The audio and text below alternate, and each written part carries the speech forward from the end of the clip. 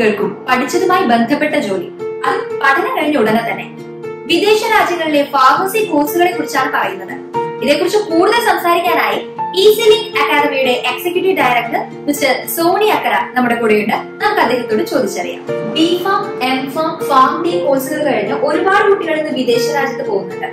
എന്തുകൊണ്ടാണ് ഫാർമസി സ്റ്റുഡൻസിനിടെ ഇങ്ങനെ ഒരു ട്രെൻഡ്?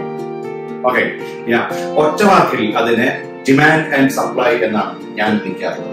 ആയിരക്കണക്കിന് കുട്ടികൾ ഇന്ത്യയിൽ ബിഫാം, ഫാം ഡി പോലുള്ള പ്രോഗ്രാം കഴിഞ്ഞ് പാസ് ഔട്ട് ആവുന്നു.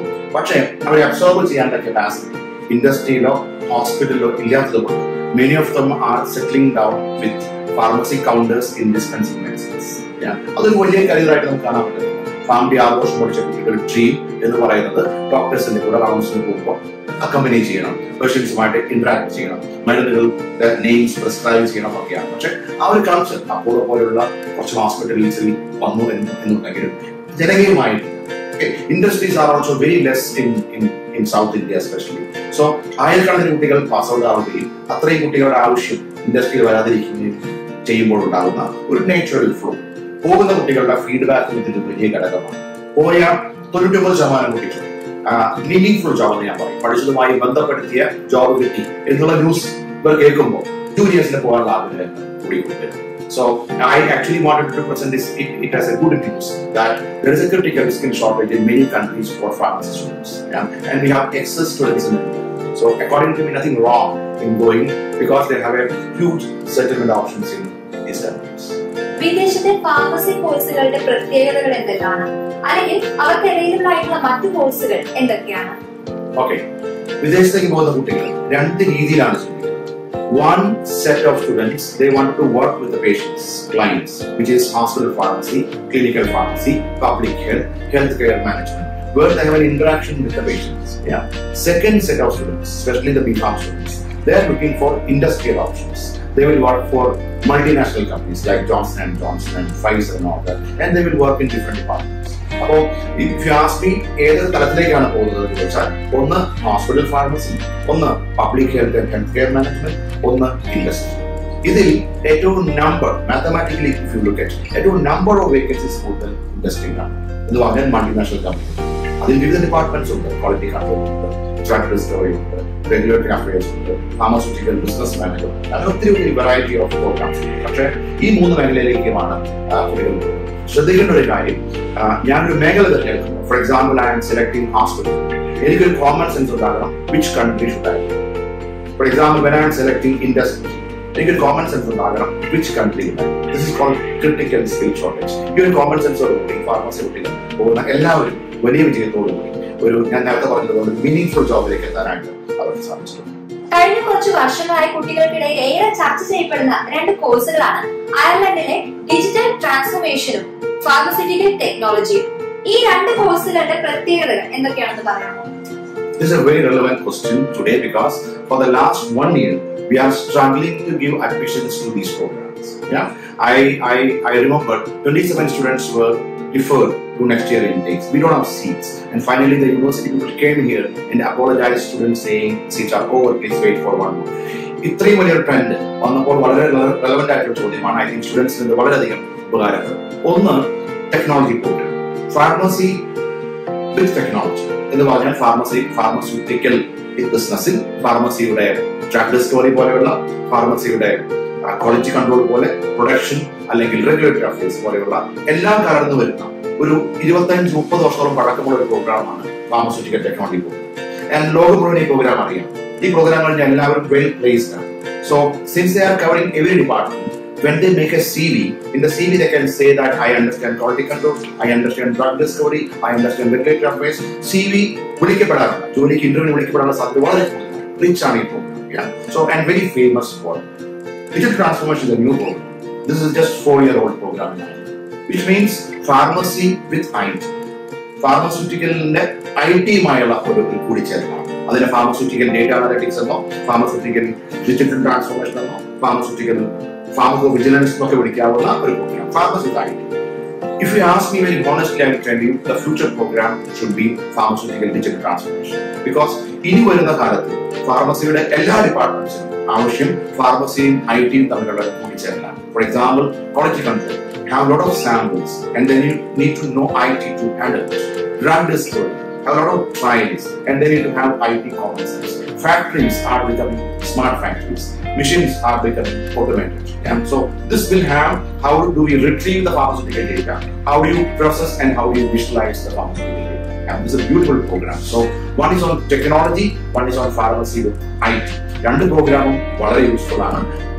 Technology program is there for a long time and it's getting full very fast. Digital transformation is the latest trend. Both are provided by Innopharma. Innopharma എന്ന് പറഞ്ഞ ലോകത്തിലെ വലിയൊരു കമ്പനിയാണ്. അവരാണ് ഈ പ്രോഗ്രാം ഗ്രിഫിത്ത് കോളേജിൽ പ്രൊവൈഡ് ചെയ്യുന്നത്. അതുകൊണ്ട് തന്നെ the company they know how to train the students and how to place the students, and 99.9% students are placed immediately after the program from the campus. Ireland അല്ലാതെ മറ്റെന്തെല്ലാം കൺട്രി ഓപ്ഷൻസ് ആണ് ഒരു pharmacy സ്റ്റുഡന്റിന് available ആയിട്ടുള്ളത്?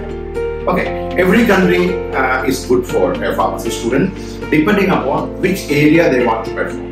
For example, if someone is looking for industries, we are saying Ireland first because Ireland ലോകത്തിലെ തന്നെ ഏറ്റവും വലിയ രാജ്യമാണ് for industries. അതിന് കാരണമുണ്ട്, അയർലൻഡിൽ ഫാർമസ്യൂട്ടിക്കൽ ഇൻഡസ്ട്രിക്ക് ഒത്തിരി ടാക്സ് ബെനിഫിറ്റ്സ് ഉണ്ട്. മറ്റു രാജ്യങ്ങൾ 18% ടാക്സ് കൊടുക്കുമ്പോൾ അയർലൻഡിൽ വളരെ തുച്ഛമായ ടാക്സ് കൊടുത്താണ്. So because of this tax benefit, നമ്മുടെ ഇന്ത്യയിൽ പോണ്ടിച്ചേരി ഒക്കെ പറയുന്നത് പോലെ, because of this tax benefit, every company, including Indian companies, they have got a brand in Ireland. So many companies like Pfizer and Johnson, everyone are manufacturing in Ireland for the entire world. So ഒരു പക്ഷേ industry ആണ് ഇവിടെ മനസ്സിലാക്കി, definitely they will go to Ireland because this is the hub for industries. But എൻ്റെ ആഗ്രഹം hospital ഫാർമസിയാണ്. I will not go to Ireland.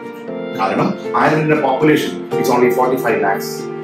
അത്രയും ജനങ്ങൾക്ക് അത്രയും ഹോസ്പിറ്റൽസ് ഉണ്ടാവുള്ളൂ. അപ്പൊ അത്രയും ഹോസ്പിറ്റൽ ഫാർമസിയുടെ വേക്കൻസി ഉണ്ടാവുള്ളൂ. So common സെൻസിക്കലി we will say hospital ആണെങ്കിൽ I should go to UK or I should go to Australia. Clinical pharmacy, hospital pharmacy. You can do wonderful program in the past time. ഇത് hospital ഫാർമസിയുടെ വിത്ത് licensing ഉള്ള programme. So when you do this, after 1 year you get a license to practice also as an independent practitioner. So UK is all about hospital pharmacy. It is tuned, but then known more for hospital pharmacy. Now you look at some other countries like New Zealand and Canada. Okay, our industry വളരെ കുറവാണ്. ഹോസ്പിറ്റലിനേക്കാൾ ഉപരിയായിട്ട് അവിടെ health care management, public health, early childhood, mental addiction, ഇത്തരം ഡിപ്പാർട്ട്മെന്റുകളിൽ ഏറ്റവും കൂടുതൽ ഷൈൻ ചെയ്യുന്ന ഇന്ത്യക്കാരാണ്. Okay, so the moment you think about Canada, you should be thinking about either biotechnology or healthcare management. The moment you think about New Zealand, you must look at public health and early childhood.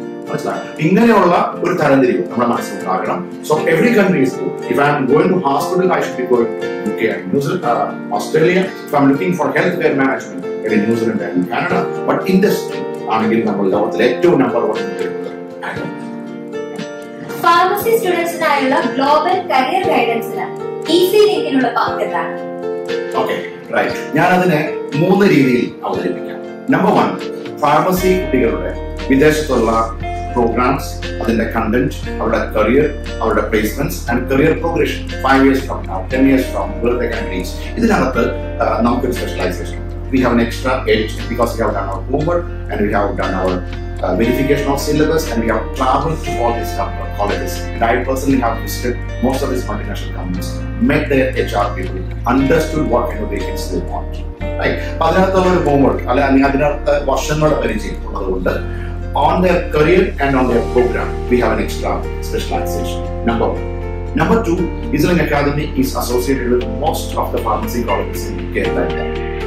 വർഷങ്ങളായി കേരളത്തിലെ മിക്കവാറും pharmacy കോളേജുകളിൽ we are conducting career guidance programs. In some colleges we are conducting communicative English programs for them, interview preparations for them. So ഇക്കൊല്ലം നമ്മൾ തമിഴ്നാട്ടിലും SRM മുതൽ കോയമ്പത്തൂരിലെ ശ്രീരാമകൃഷ്ണ പോലെയുള്ള ഒത്തിരി കോളേജുകളുമായിട്ട് we have signed MOUs and working together.